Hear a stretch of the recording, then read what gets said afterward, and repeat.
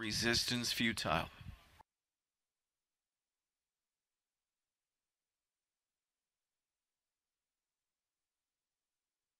The gate swings into the stretch for tonight's 11th race.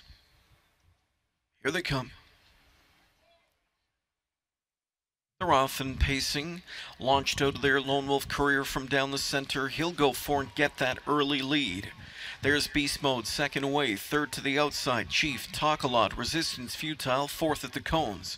Artful Bliss backs up to fifth. Early Speed gets Casimir. Overdrive, a 6-hole trip to the quarter pole. Over to the rail from in seventh as they head to that first post is Big Yellow. And the final three are Matrix of Luck, followed by Shadow Margot and Mr. Sensi trailing. 25-3. That first quarter speed thrown down by Lone Wolf Courier as he will take them as far and as fast as his legs will take him.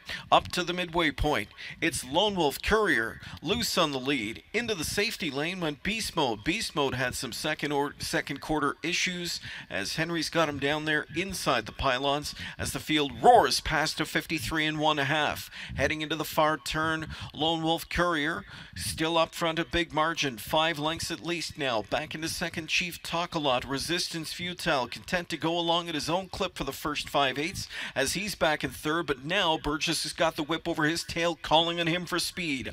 Lone Wolf Courier is on top, the lead 5 lengths. Back in second, Chief Talk a Lot. Here's Resistance Futile, angled out and driving third, 3/4, 121-4. Lone Wolf Courier comes into the stretch and he is spent.